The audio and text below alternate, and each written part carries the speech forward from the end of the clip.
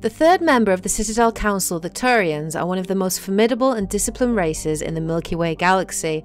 There is a well-known saying, if you want to win a battle, bring a Krogan, but if you want to win a war, bring the Turians. To understand more about the Turians and why they have developed one of the strongest military forces in the galaxy, you need to look at their history. Now, some points in this are a little generalized for the purposes of this video, but rest assured I will be going into a lot more detail in my Mass Effect history series to come. At about the time the Salarians and the Asari were forming the Council in 500 BCE, the Turians were embroiled in a bitter civil war. The Unification War, as it was later named, began with hostilities between the colonies furthest from the Turian homeworld, Palaven. These colonies were run by local chieftains, many of whom had distanced themselves from the hierarchy. Without the galvanizing influence of the government, colonies became increasingly isolated and xenophobic. Colonists began wearing emblems or facial markings to differentiate themselves from members of other colonies, and open hostilities became common. When war finally broke out, the Turian hierarchy on Palaven maintained strict diplomacy and refused to get involved. After several years of fighting, less than a dozen factions remained, and the hierarchy finally intervened. By that time, the chieftains were too weak to resist, and they were forced to put an end to fighting and renew their allegiance to the Turian central government. Though peace was restored, it took several decades for animosity between colonists to fade completely.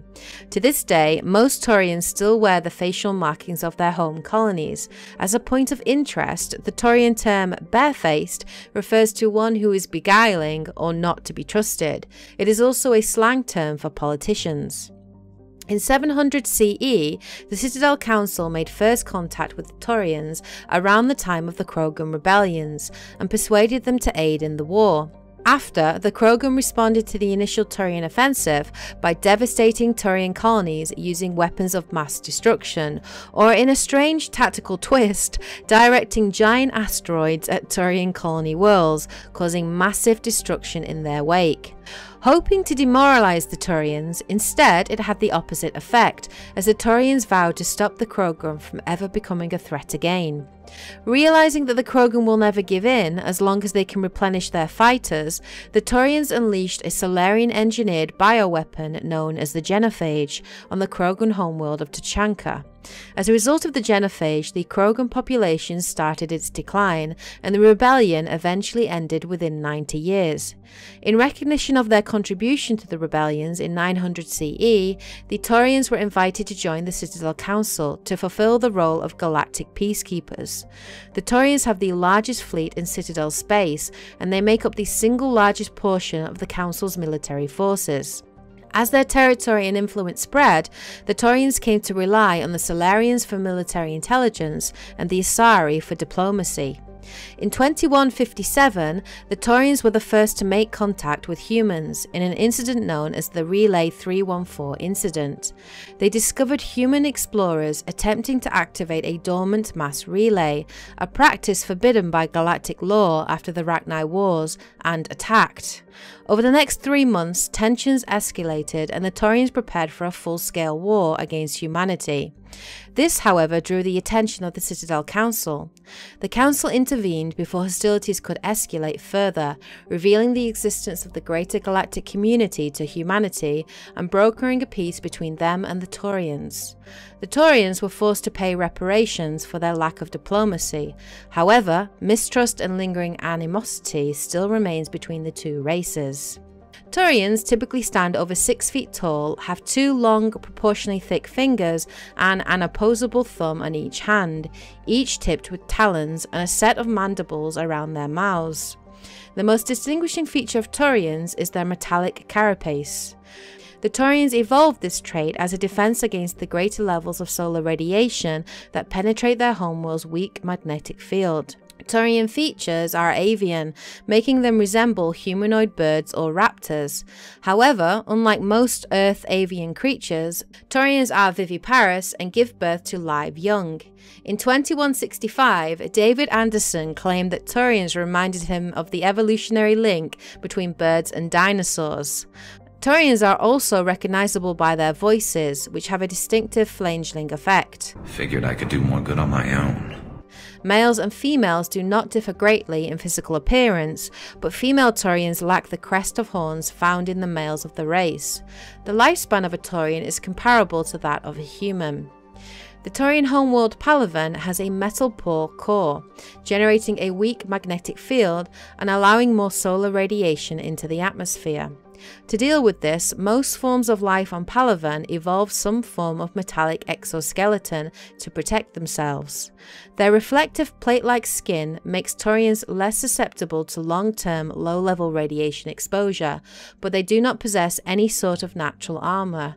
A Turian's thick skin does not stop projectiles and directed energy bolts. Although life on Palaven is carbon-based and oxygen-breathing, it is built on dextroamino acids. This places the Turians in a distinct minority on the galactic stage. The Quarians are the only other known sapient dextroprotein race.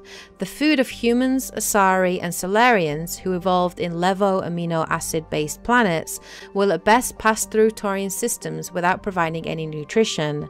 At worst, it will trigger an allergic reaction that can be fatal if not immediately treated. Turians come from an autocratic society that values discipline and possesses a strong sense of personal and collective honor. While Turians are individuals with personal desires, their instinct is to equate the self with the group and set aside personal desires for the good of all. Turians are taught to have a strong sense of personal accountability, the Turian honor that other races find so remarkable. Turians are taught to own every decision they make, good or ill. The worst sin they can make in the eyes of their people is to lie about their own actions. Turians who murder will try to get away with it, but if directly questioned, most will confess the crime. Turians have a strong inclination towards public service and self-sacrifice, so they tend to be poor entrepreneurs. To compensate, they accepted the mercantile Volus as a client race, offering protection in exchange for their fiscal and trade expertise. The Turian military is the center of their society. It is not just an armed force, it is an all-encompassing public works organization. The military police are also the civic police. The fire brigades serve the civilian population as well as military facilities. The Corps of Engineers build and maintain spaceports, schools, water purification plants and power stations. The Merchant Marine ensures that all worlds get needed resources. The Turian government is a hierarchical meritocracy. Incredibly, Turians have 27 citizenship tiers, beginning with civilians at the bottom. These tend to include client races and children. The initial period of military service is the second tier. Formal citizenship is conferred at the third tier after boot camp. Higher-ranked citizens are expected to lead and protect subordinates. Lower-ranking citizens are expected to obey and support superiors. Promotion to another tier of citizenship is possible and generally based on the personal assessments of one's superiors or co-rankers. Throughout their lives, Turians are ascended to the higher tiers and are occasionally demoted to lower ones. The stigma associated with demotion lies not on the individual, but on those who promoted him when he wasn't ready for additional responsibility. This curbs the tendency to promote individuals into positions beyond their capabilities. Settling into a role and rank and staying there, however, is not considered stagnation or looked down upon. Instead, Turians actually value knowing one's limitations more than being ambitious. At the top are the Primarchs, who each rule a colonization cluster. The Primarchs vote on matters of national importance.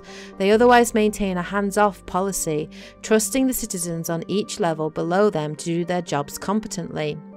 Compared to more rigid species like humans, Turians enjoy broad freedoms. So long as one completes his duties and does not prevent others from completing theirs, nothing is forbidden. For example, there are no laws against recreational drug use, but if someone is unable to complete his duties due to drug use, his superiors step in. Judicial proceedings are interventions. Peers express their concern and try to convince the offender to change. If rehabilitation fails, Turians have no qualms about sentencing dangerous individuals to life at hard labor camps for the state. Although they lack the brutality of the Krogan, the skill of the Asari and the virtuosity of the humans, the Turian military has formidable discipline. Officers and NCOs are lifers with years of field experience. Enlisted personnel are thoroughly trained and stay calm under fire. Turian units don't break. Even if their entire line collapses, they fall back in order, setting ambushes as they go. A popular saying holds, "You will only see a Turian's back once he's dead." Boot camp begins on the 15th birthday. Soldiers receive a year of training before being assigned to a field unit. Officers train for even longer. Most serve until the age of 30, at which point they become part of the reserves. Even if they suffer injuries preventing frontline service, most do support work behind the lines. Biotics are uncommon. While admired for their exacting skills, Biotics' motives are not always trusted by the common soldier. The Turians like to use more traditional weapons and tactics and prefer to assign their Biotics to specialist teams called cabals.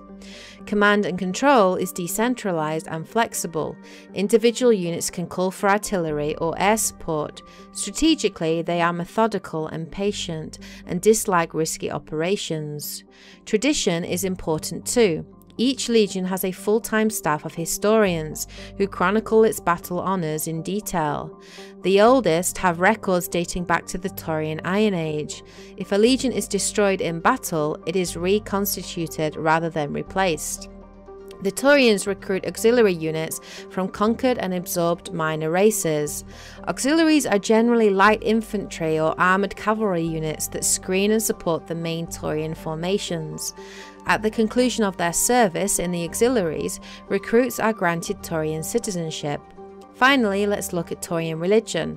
Although Turians have a strict moral code, their belief in individual responsibility means that concepts of good and evil are simply the individual's choice between egotism and altruism in any given decision. They have no concept of good deities that encourage noble behavior or evil ones that tempt individuals to misdeeds. Turians believe that groups and areas have spirits that transcend the individual. For example, a military unit would be considered to have a literal spirit that embodies the honor and courage it has displayed. A city spirit reflects the accomplishments and industry of its residents. An ancient tree spirit reflects the beauty and tranquility of the area it grows within. These spirits are neither good nor evil, nor are they appealed to for intercession. Turians do not believe spirits can affect the world, but spirits can inspire the living. Prayers and rituals allow an individual to converse with a spirit for guidance or inspiration. For example, a Turian who finds his loyalty tested may appeal to the spirit of his unit, hoping to reconnect with the pride and honor of the group. A Turian who wishes to create a work of art may attempt to connect with the spirit of a beautiful location. Turians enjoy absolute freedom of religion and can practice whatever appeals to them, so long as it does not impede anyone's ability to perform their duties. There are many practitioners of the Asari Ciarist philosophy. Since opening dialogue with the Human Systems Alliance, some Turians have even embraced Confucianism and Zen Buddhism. So there you have it. There is everything that we know so far about the Turians. Hope you guys found this video helpful and interesting. I'll be back again next Monday with another Mass Effect lore video, this time looking at the Solarians. Hope you guys have a great week, take care, and as always guys and girls, happy gaming!